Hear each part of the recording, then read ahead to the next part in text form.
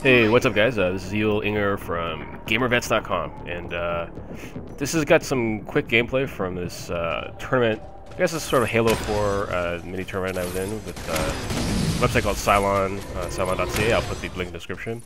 Fun times. I'm not a very good Halo player at all, and but anyway, this is some kind of free-for-all game, a custom match using this laser. And some kind of, I don't know if it's no gravity or you can flip, jump around, that kind of thing. I don't even know what map it is, but anyway, thanks for Hugo for letting me know that you actually have to hold down the trigger to shoot the laser, or else it doesn't work. I think there's a charge port.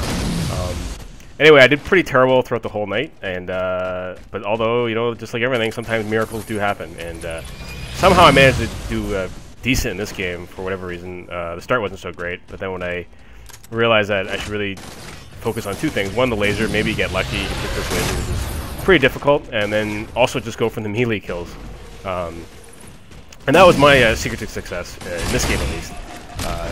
Not here, I think I died actually the first 5 times or something like that. But anyway, as you'll see, I do a hell of a lot better compared to before. Throughout the night, I was consistently probably near the bottom on every game. I didn't expect much, but anyway, this game pretty fun though. Like, I've actually started playing a lot more. I enjoy the more team games because I can just hang back a bit and rely more on the teammates. Because I haven't quite got down to the Halo style gaming with the whole jumping, melee controls. You know, oh yeah, share a kill there. The whole jumping around. I don't know any of the weapons. I don't know any of the vehicles. The vehicles are a real pain. I've been run over a few times, which is kind of annoying. But what can you do? That's how it is.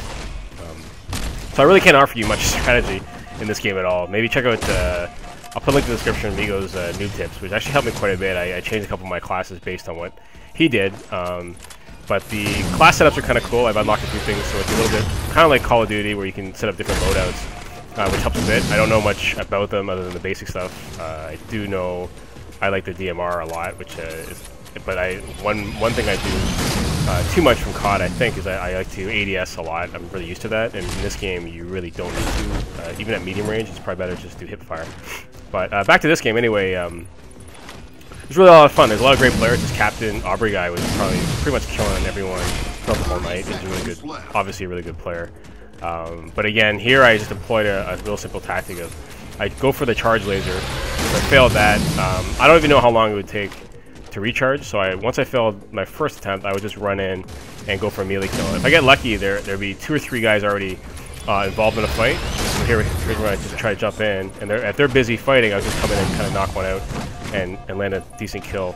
I don't know what happened there, but I do that. That was my ploy, and there you go. Look what happened. So I was actually everyone was surprised. I was tied for first place, believe it or not. So.